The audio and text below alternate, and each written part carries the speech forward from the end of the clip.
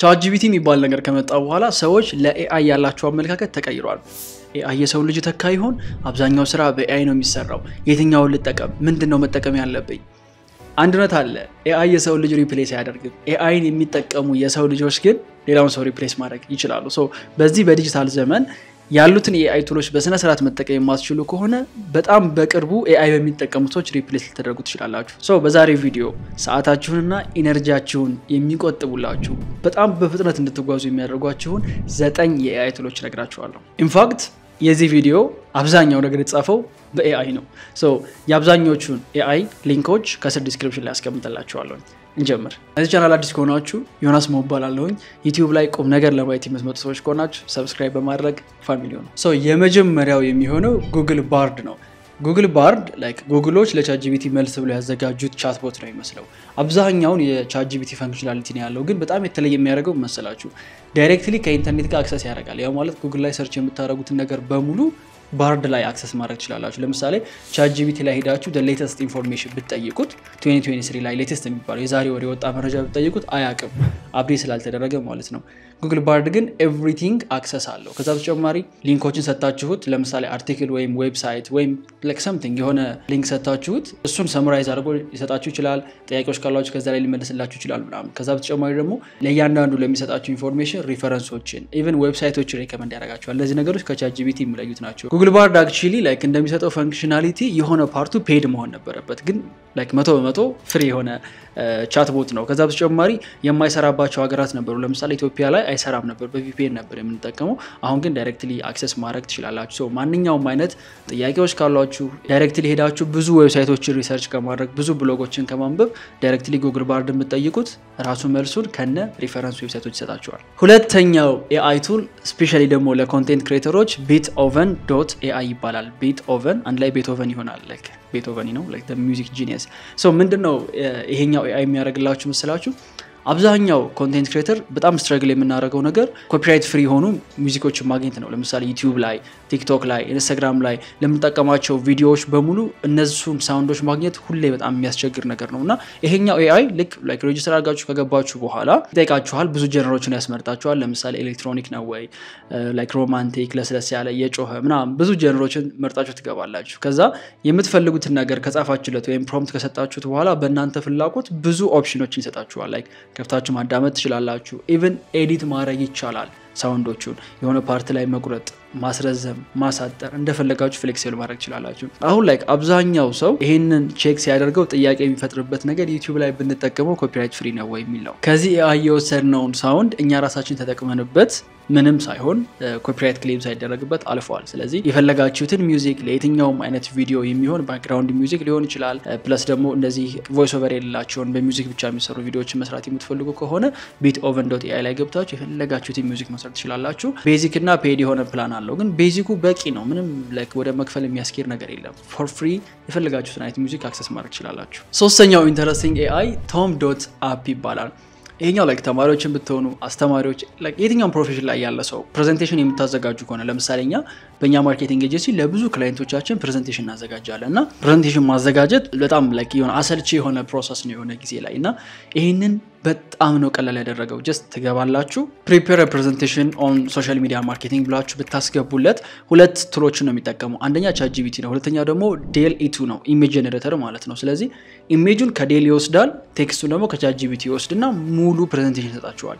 ፕሬዘንቴሽኑን ይሰጣችሁ ቶኪንግ ፖይንቶች ይኖሩታል፣ ለስፒከሩ ታይትሎች፣ ሄድላይኖች፣ ምንም የሚቀረው ነገር የለም። የተሟላ ፕሬዘንቴሽን ነው የሚሰጣችሁ። ያው የተወሰነውን ነገር እናንተ ከስተማይዝ ማድረግ ሊኖርባችሁ ይችላል፣ ግን አብዛኛውን ሃርድ ወርክ ፍሬምወርኩን ምናምን ጨርሶ ነው የሚሰጣችሁ። እዚህኛው ኤአይ ላይ ያለው ብቸኛው ፕሮብለም ምንድነው? ኤክስፖርት ማድረግ ከፈለጋችሁ በፒዲኤፍ ኤክስፖርት ስታደርጉት ፔድ ነው ይጠይቃችኋል ክፍያ። ተምሮ የምታደርጉት ዋና ፍሬምወርኩን ከሰራላችሁ ኮንቴንቱን ከጨረሳላችሁ ብድግ ያደርጋችሁ ፕሬዘንቴሽን ላይ እንዳዲስ ሰሩታላችሁ በራሳችሁ መልኩ ማለት ነው። አራተኛው አሜዚንግ ቱል PDFGPT ይባላል። ይሄኛው ቱል ምንድነው የሚያደርግላችሁ?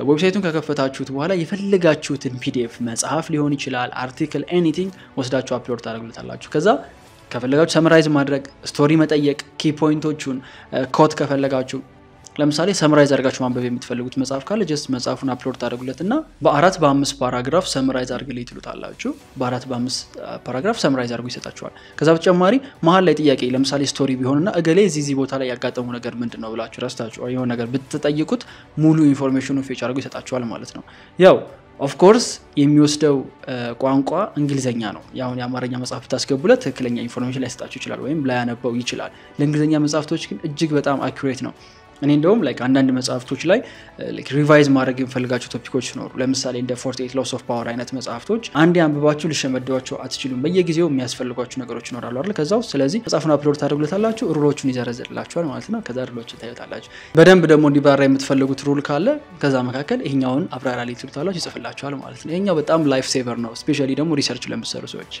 አምስተኛው ቱል Adobe Enhance ይሄኛው በጣም አሜዚንግ ነው አሁን ሳውራ በዚህ ማይክ ነው ሪካርድ ማድረገው ስለዚህ ፕሮፌሽናል ማይክ ነው ድምጹን በስነ ስርዓት ኮንደንስ ያደርጋል ባክግራውንድ ድምጽ ያጠፋል ምናምን ይሄንን ትቼ በስልኬ ማይክ ሪካርድ ባደርግ ከዚህ የተለየ ድምጽ ነው የሚወጣው Adobe Enhance ምንድነው የሚያደርገው ልክ በሚያስተጋባ ሩም ላይ ሆናችሁ ሪካርድ ያደረጋችሁትን ሳውንድ ስታስገቡለት ባክግራውንድ ላይ ያለውን ድምጽ ያጠፋዋል ኢኮን ያጠፋዋል just በፕሮፌሽናል ማይክ ሪካርድ የተደረገ እስኪመስል ድረስ ኦዲዮን ይሰጣችኋል ማለት ነው exactly እንደዛ ነው የሚያደርገው 100% ፍሪ ነው just Adobe አካውንት ብቻ ነው ክሬት ማድረግ የሚጠበቅባችሁ ከዛ በኋላ የፈለጋችሁትን ኦዲዮ ድራግ ያደርጋችሁ እዛ ላይ ማስገባት ነውና ሜቢ ኮንቴንት ለመቅረጽ ወይም I don't know like ለሆነ ሳውንድ የምትፈልጉ ሰዎች እንደዚህ አይነት ማይክ አፎርድ ማድረግ የማትችሉ ከሆነ just በስልካችሁ ሪካርድ አድርጋችሁ ለአዶቤ ኢንሃንስ ተጥቷላችሁ ፕሮፌሽናል ማይክሮፎን ሪካርድ የሚያደርገው ድምጽ ነው የሚሰጣችሁና አዶቤ ኢንሃንስ ትዝ ይለኛል እነዚህ ማይኮችን የማንጠቀም ጊዜ ላይ ዋየርለሶችን የስልክ ምናምን ስንጠቀም ብዙ ጊዜ ኦዲዮን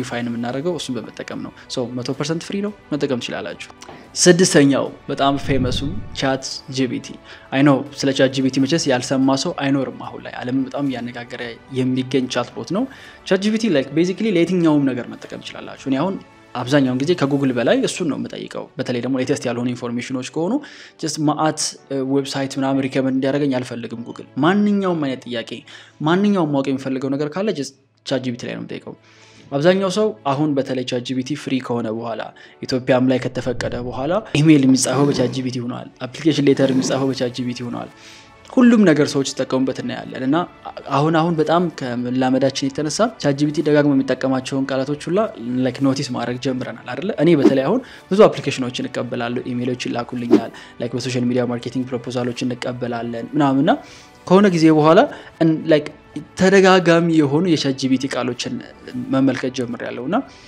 so already ታውቁታላችሁ ChatGPT ምን ያህል ጠቃሚ እንደሆነ ዲስክሪፕሽን ቪዲዮ ስክሪፕት ኤኒቲንግ ይጽፍላችኋል አንድ ጓደኛዬ ሊንክድን ላይ ፖስት ያደረገ የሚሰራቸውን አርቶች ነው ፖስት የሚያደርገውና ሁሉ ጊዜ ዲስክሪፕሽን መጻፍ ይቸግረው ነበር በቃ ዳገት ነበር የሚሆንበትና የዛኔ ፍሪ ከመሆኑ በፊት አካውንቲን ሰጠሁትና ዲስክሪፕሽን ጻፈ እና የሰጠህን ነገር በሙሉ አትጠቀመው የተወሰነ ኤዲት አድርገው በየ ነገርው ነበርና ላይክ የሰጠውን መልስ ሲነግረኝ ማለት ነው ወዴትም ኤዲት ላደርገው አልችልም ማለት ላይክ this is perfect ወዴት ነው ኤዲት ማድረገው ምንድነው መቀነስለት ከዚህ ላይ ነበር ይለኝና አሁን ሰው ሁሉ በቃ ለሁሉም ነገር ChatGPT ነው የተጠቀመ ነው የሚገኘው ግን ቱል ነው አንድ እንታቆም ፈልገው ነገር ይሄ ቱል ነው የምትጠይቁት ነገር ለምሳሌ ቪዲዮ ስክሪፕት ብትጠይቁት ይሰጣችኋል ቪዲዮ ስክሪፕት ግን ስቲል የናንተን ታች ይፈልጋል የናንተን የሆነ ክሬቲቪቲና ማስተካከል ይፈልጋል ሙሉ ለሙሉ ChatGPT ላይ ያገኛችሁት ነገር በሙሉ ኮፒ ፔስት ያደርጋችሁ አትጠቀሙ ሰባተኛ CapCut ስፔሻሊ ደግሞ ቪዲዮ ኤዲቲንግን በሃርድዌር መማር ለማይፈልጉ ሰዎች ነው I know like application ነው AI ያለው እንደ ያላችሁ ሊሆን ይችላል CapCut AI ያለው በነገራችሁ ላይ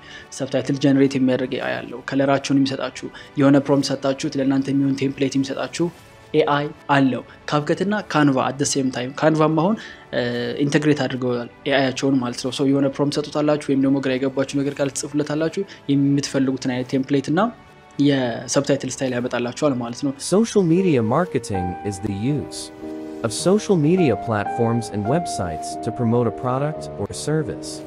Although the terms e-marketing and digital marketing are still dominant in academia, social media marketing is becoming more popular for both practitioners and researchers. CapCut ከመጣ በኋላ ቪዲዮ ኤዲቲንግ በጣም ቀላል ነው ስፔሻሊ ለቲክቶክ ለኢንስታግራም ሪል ለዩቲዩብ ሾርት የሚሆኑ ቪዲዮዎችን ለመስራት በጣም በቂ ነው ለምሳሌ እናንተ ላይክ ፕሮዳክቶቻችሁን ፎቶ ካነሳችሁ በኋላ ለእያንዳንዱ ቴክስት መጻፍ ላይ ተጠበቅባችሁ ይችላል ሰብታይትል ማለት ነው ተነግሩታላችሁ ለAI እዛ ላይ ላለው እንደዚህ አይነት ፕሮዳክት ነው ያስገባው ያለውት እንደዚህ አይነት ነገር ነው እንዲጻፍልኝ የምፈልገው እንደዚህ አይነት ፎንት ተጠቀም እንደዚህ አይነት ቶን ተጠቀም ራይት ከዛ የሚገርም ሰብታይትል ላይክ ትራንዚሽን ያለው ሲያልፍ የሚያምር አይነት ሰብታይትል ጽፎ ይሰጣችኋልና በቀላሉ ቪዲዮዎችን ኤዲት ማድረግ የምትፈልጉ ከሆነ CapCut ለእናንተ ፐርፌክት ምርጫ ነው። 8ኛው AI tool ይሄኛው በጣም ኢንተረስቲንግ ነው። YouTube summary with ChatGPT ይባላል። የክሮም ኤክስቴንሽን ነው። ዳውንሎድ ታደርጉታላችሁ ኤክስቴንሽኑን ክሮም ላይ ኢንስታል ታደርጉታላችሁ። ከዛ ማንኛውም YouTube ቪዲዮ ስትመለከቱ ሰመራይዝ የሚል ከላይ ይመጣል። ሰመራይዝ የሚለውን ክሊክ ስታደርጉት ወይም ኤክስቴንሽኑ ላይ ክሊክ ስታደርጉ ይወስዳችኋል ወደ ChatGPT። ከዛ the whole YouTube video የ3 ሰዓት የሚሆን የ15 ደቂቃ የሚሆን ሙሉን ሰመራይዝ አድርጎ ይሰጣችኋል። ከዛ ውስጥ የፈልጋችሁ ጥያቄ ካለ ጠይቁታላችሁ። ያልገባችሁ ነገር ካለ እንዲያብራራ ከቪዲዮ ላይ ተነስቶ ማድረግ ትችላላችሁና ፖድካስት የ3 ሰዓት ፖድካስት ታዳምጡ በዚህ መልኩ ማሳጠር ይቻላል። ያን ያህል ረጅም የሆነ የነሱን ኮንቨርሴሽን ማዳመጥ አይተበቅባችሁም። ይሄ በጣም ላይፍ ሴቨር ነው ፎር ሪል ነው የምላችሁና ከሆነ ጊዜ በኋላ ኢንፎርሜሽን ጋዘር ማድረግ ስንፈልግ አሁን YouTube ላይ ረጅም ቪዲዮ ከሆነ ላይክ ሙሉ ማዳመጥ ወይም ላይክ 2 times speed ላይ አድርጎ ማዳመጥ አይተበቅባችሁም። just ሰመራይዝ ታደርጉታላችሁ የምትፈልጉትን ቶፒክ ከዛ ላይ ተወስዳላችሁ ማለት ነው። ይሄኛው በጣም የሚጠቅማችሁ ትረስ ሚ ፋይናሊ 9ኛው ቱል ኖሽን ለኔ እንደ ሰከንድ ብሬን ነው። ከዚህ በፊት ማውራችኋለሁ ስለ ፕሮዳክቲቪቲ ያወራሁበት ቪዲዮ ላይ ለኔ በቃ እንደ ሁለተኛ ጭንቅላቴ ነው የምጠቀመው። አይምሮ ውስጥ ያለ ነገር በሙሉ ኖሽን ላይ አለ ተጽፏል ኦሬዲ። ቱ ዱ ሊስት በሉት ዊክሊ ታስኮቻችን፣ ኮንቴንት ካላንደር፣ የሙሉ የዩቲዩብ ወርክ ፍሎ ኤቭሪቲንግ ያለው ኖሽን ላይ ነው። ከዛ ኖሽን ደግሞ AI ኢንተግሬት አድርገዋል እና መሃል ላይ እየጻፍኩኝ የሚቸግረኝ ነገር ካለ ወደ ChatGPT ዞሬ መጠየቅ አይተበቅብኝም። ጀስት ስፔስን ክሊክ ስታደርጉ AI ይመጣል። እዛ ላይ የፈለጋችሁ ነገር ተጽፉለታላችሁ። ሞዲፋይ ማድረግ ይቻላል፣ ኮፒ ማድረግ ይችላልላችሁ። እዛው ላይ ደስ የሚለው ደግሞ በጽሁፍ መሃል ላይ ከሆነ እዛው ላይ ነው ፔስት የሚያደርገው። ስለዚህ ጽሁፋችሁን ሙሉ ያደርገዋልና ኖሽን ላይክ ለኔ the best የምለው ፕሮዳክቲቪቲ ቱል ነው። ከሁሉም በላይ ለኔ ተጠቀመኝና ኤቭሪዴይ የምጠቀምበት ኦልሞስት ታቤ ላይ ሁሌ ተከፍቶ ያለ ነገር ቢኖር ኖሽን ነው። አሁን በተለይ AI ኢንተግሬት ካደረጉ በኋላ ህይወት በጣም ቀላል ሆኗል። ጋይስ 9ኙ AI ቱሎች በፍጥነት እንድትራመዱ የሚያደርጓችሁ እነዚህ ናቸው። በድጋሚ ያስተውሱ AI ሁሉም ነገር አይሰጣችሁም፣ ግን በጣም ብዙ ሰዓትና ኤነርጂ ሴቭ ማድረግ ይቻላል። አንድ በተደጋጋሚ ወራ ነገር አለ። እሱ ምንድነው? AI የሰዎችን ልጅ ሪፕሌስ ያደርጋል። AI የሰዎችን ልጅ ሪፕሌስ በፍጹም አያደርግም። AIን የሚጠቀሙ የሰው ልጆች ግን ሌላውን ሰው ሪፕሌስ ማድረግ ይችላሉ። ስለዚህ ሪፕሌስ መደረግ የማትፈልጉ ከሆነ ራሳችሁን ከቴክኖሎጂ ጋር ለማራመድ እነዚህን ቱሎች መጠቀም ትችላላችሁ። ቪዲዮ ጠቃሚ ከነበረ ላይክ አድርጉት። በቀጣይ እስክንገናኝ ድረስ ቻው።